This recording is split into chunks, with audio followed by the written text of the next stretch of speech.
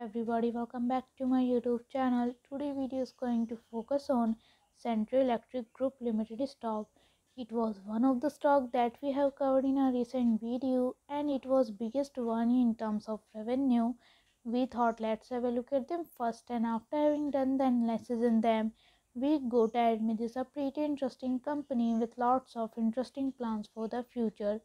They want to grow their business significantly and the different ways that they want to achieve this. So we can easily see that the stock was trading at 2.16 US dollar at 0.040 US dollar losses with 1.82% negative loss. In 5 days time frame, the stock was trading at 0.88 US dollar losses with 28.91% negative loss. In 1 month time frame, the stock was trading at 3.34 US dollar losses with 60.73% negative loss.